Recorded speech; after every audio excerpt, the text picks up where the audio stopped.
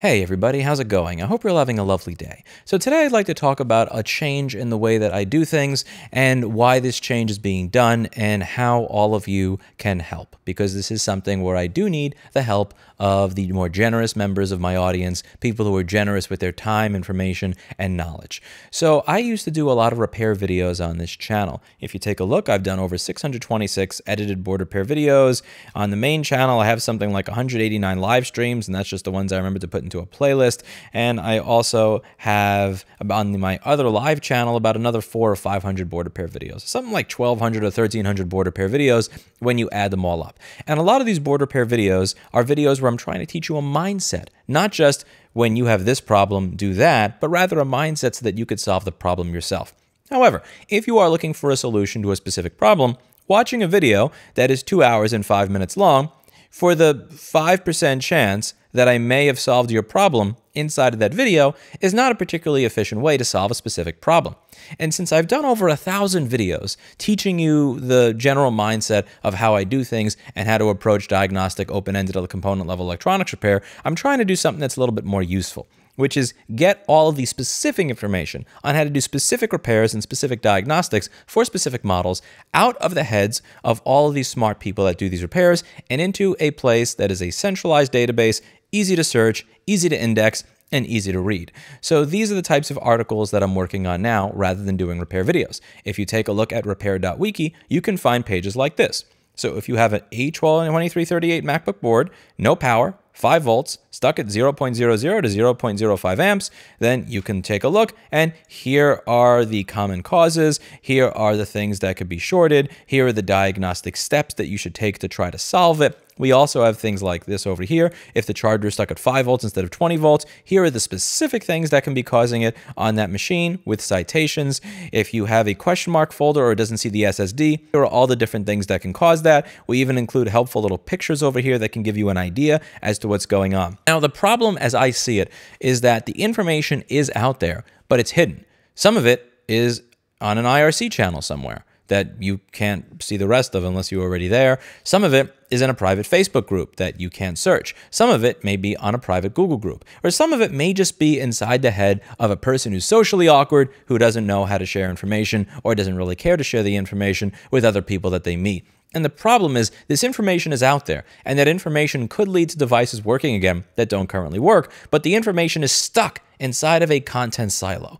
And the same way that FUTO is trying to attack traditional content silos when it comes to social media and censorship and everything else, I am also trying to attack the idea of a private, closed to the public content silo for repair information. I want there to be a place like this where high quality repair information that is vetted by repair professionals exists and is there to be able to give you very detailed information on how to fix very difficult problems. What differentiates this from something like iFixit, there's nothing wrong with iFixit. iFixit is saying, here's how to replace the charge port on your phone, here's how to replace a power button, and this is saying, here is how to fix your SSD circuit when it's not being recognized at component level. So it's digging in a little bit deeper and going into problems that are, typically the problems that you just don't see covered on the iFixit site. And it's also something that's being vetted on a regular basis by repair professionals.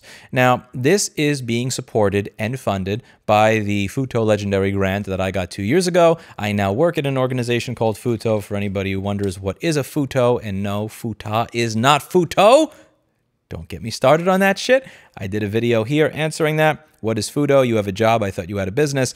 They have a grants program, and I was recipient number 1 of the original FUTO Legendary Grant back in 2020, and I am using that not just for repair advocacy work, to educate people on repair, to interface with the FTC, and so on and so forth, but we're also using this, in addition to trying to push right to repair, to also push repair education, to fund the creation of quality guides like this so that you have the opportunity to learn from these types of professionals without having to try and search all the dark corners of the internet.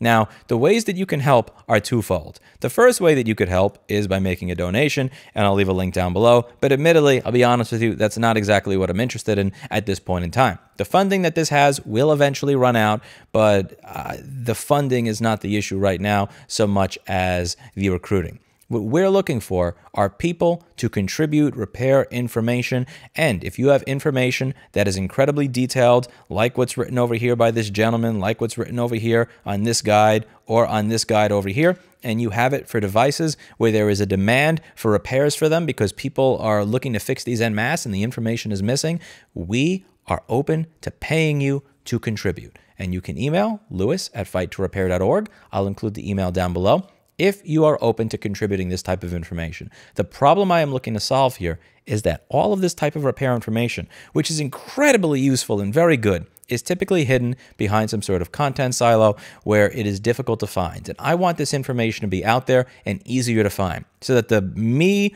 of 15 years ago, if he wanted to fix something like this, instead of having to spend 5 years banging his head against the wall trying to figure everything out from scratch, would have a better starting point. I don't want to prevent people from using their brains altogether. I do want people to learn, and that's why we have all of these repair videos going over the mindset and necessary to be able to do these types of repairs properly, the procedures, and everything else. But I also want you to have a better starting point than, oh, you want to learn how to do this? Okay, watch 80 hours of content and then come back. I believe that's going to lead to a lot of devices out there not being repaired when they otherwise would have been repaired if the information that already exists were available in a more readily available fashion. Now, to why can't you do both at the same time? This is a very common question. Why can't you create board repair videos and simultaneously also work on the repair wiki?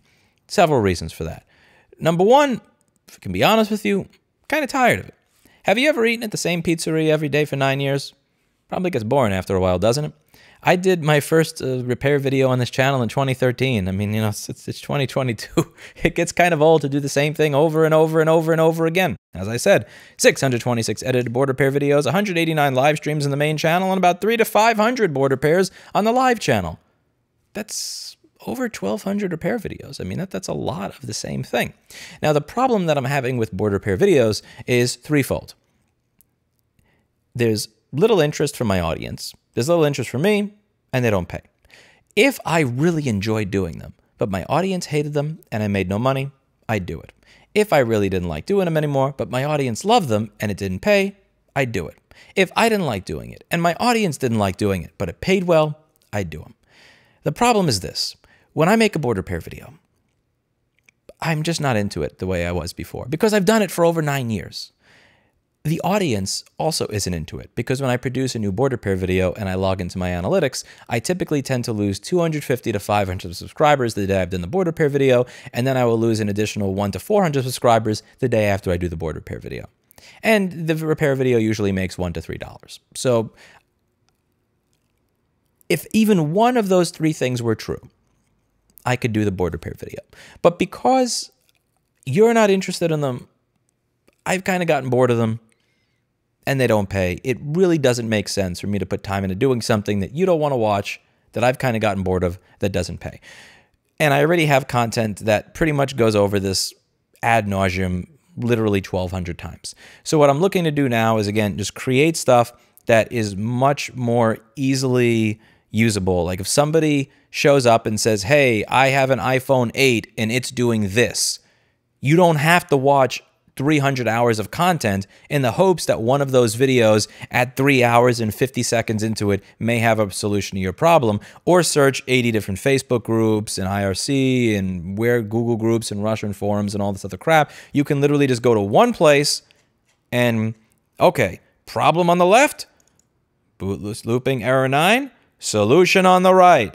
Like that, and that you could learn in that fashion. I think this is probably going to be a much more convenient thing going forward. The reason I'm doing this video is because I think it's important to point out that just because this channel has returned from whence it came, which is angry man yelling at camera from chair, that doesn't mean that I've stopped my work on repair education. I'm actually moving forward with it with more resources, more help, more people, and more data and more educational material than I ever have in the past. And if you are open to contributing to this, I will be humbled and honored to have you be a part of this particular project. Again, I would like to say thank you very much to FUTO for making this all possible with the grant that I got 2 years ago. And thank you to everybody else who has made donations to this. And above all, thank you very much to the people who've made donations of their time, knowledge, and resources, because all of that is necessary to make these guides possible. And I'm hoping that as this project continues to move forward, that we will continue to destroy that idea that if repair information is shared, that this is somehow damaging to repair shops. I've heard this nonstop for the past 10 years. If this information is shared, then all the repair shops are going to go out of business because everybody will know how to fix things themselves. And it's like, I feel like my existence has been disproving this for a decade. I feel like this industry's very rapid growth has been disproving this over the past 6 to 10 years, but that is still something that is in the minds of the people in here. I think that growing a number of devices overall that are able to be fixed is much more important than a small group of people hoarding all the repairs for themselves that admittedly at the end of the day, they're probably not going to be able to do all of them anyway. Another thing I'm going to mention here, this nonprofit does not pay me a dime in salary. I do not receive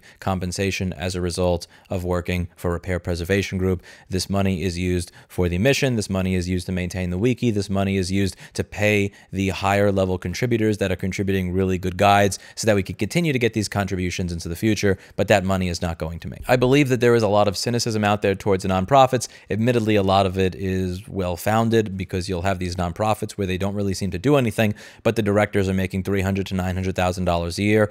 I understand that cynicism exists, and I understand that if I want to be a part of removing that cynicism, paying myself a salary is really not the way to go about doing it. Let me know what you think in the comments down below. That's it for today, and as always, I hope you learned something.